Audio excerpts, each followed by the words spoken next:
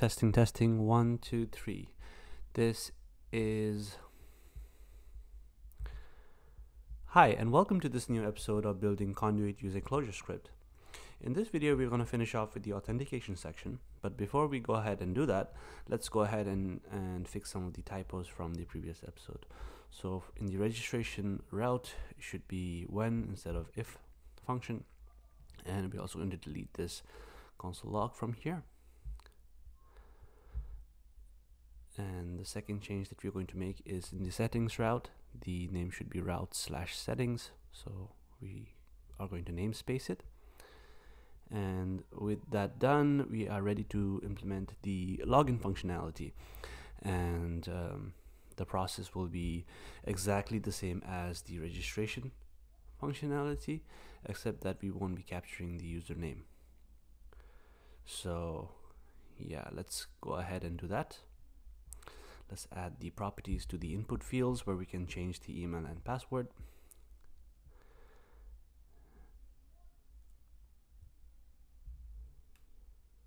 Now if you refresh, and if you see over here, if you try to refresh, it redirects us to a different page. So something is happening. Let's see. So if you go to the core.cljs, we are calling the auth.me function.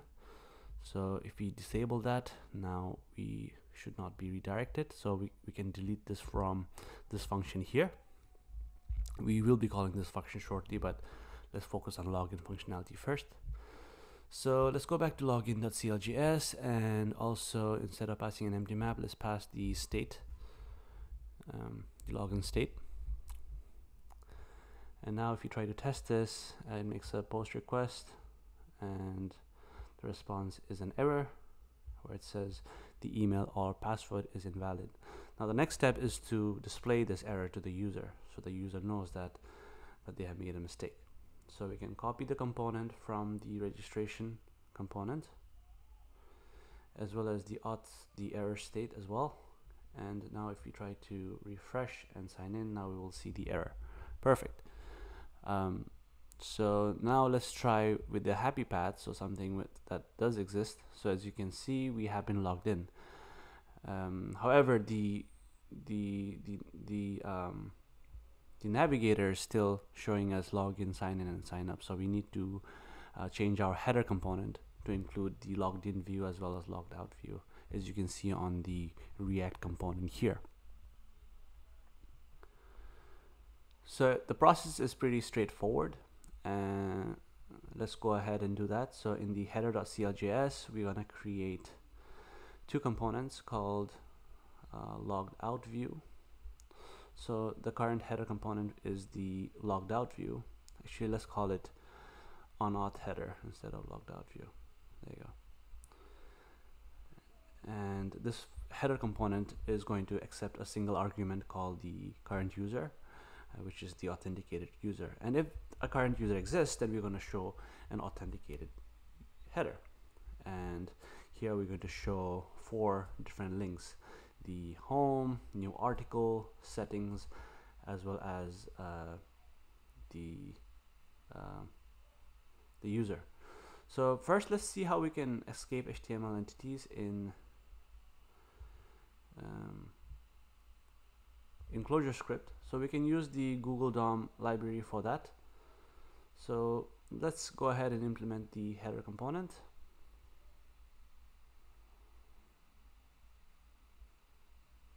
So for now, we're going to pass it as true so that we can see the component, so that it's easier to see.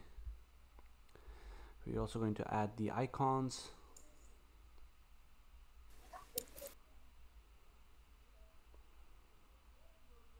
And we're going to add the Google DOM library. We're going to import Google string, and we're going to use that function on escape entities and passing the NBSP.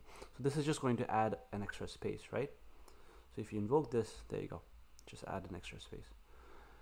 And the process is similar for settings as well. So let's add an icon to it. So the icon is icon gear A, and this is supposed to give us a nice settings icon. And we also going to call the unescape entities function from Google Stream. And I guess we have indentation problem. Okay, there you go, its problem is solved. And finally we need to add the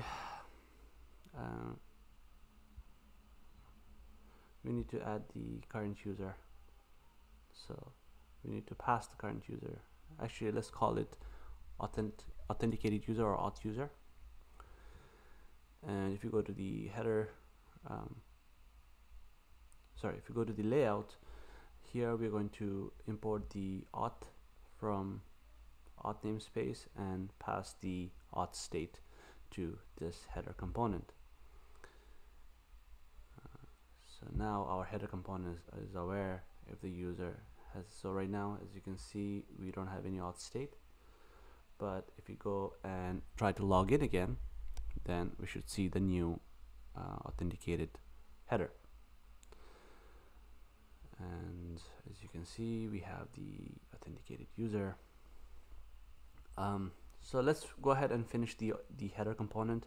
Let's also add a list item where we show the name of the authenticated username. So if the user has a picture, then we will display a picture. Otherwise, we're just going to display their username. So I believe it's username. You know what? Let's just destructure from the top level, and we can just pass it as an image and username. So now if we save, we should see learn udev popped up. Okay. So now that is done, now we are ready to go back to the me function.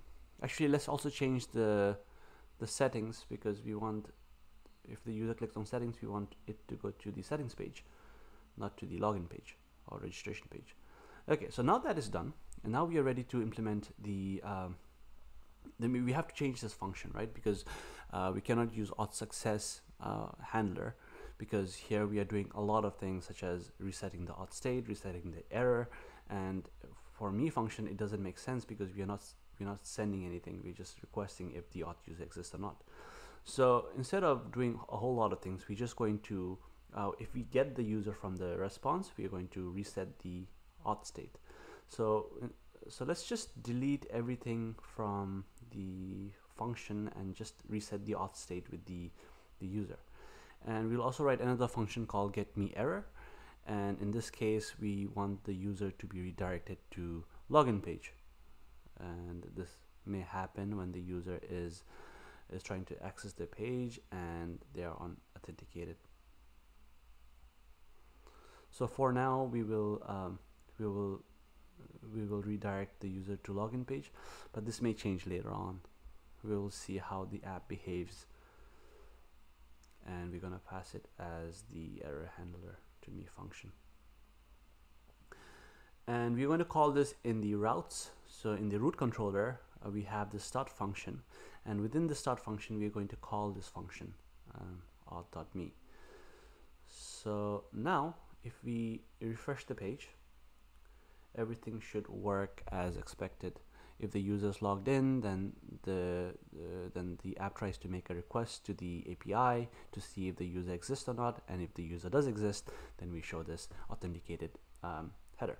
So in this video, we learned a lot of things. We implemented the login functionality. We changed the header to accept the auth user. We also looked at the unescape entities from Google.string namespace, and we also made some changes to our routes, as well as to the me function, which fetches the current authenticated user. And if the author does not exist, then we just redirect the user to the login page. So that's it for now. Thank you so much for watching, and I'll see you on the next video where we will implement not authentication stuff. So thank you for watching, and have a good one. Bye.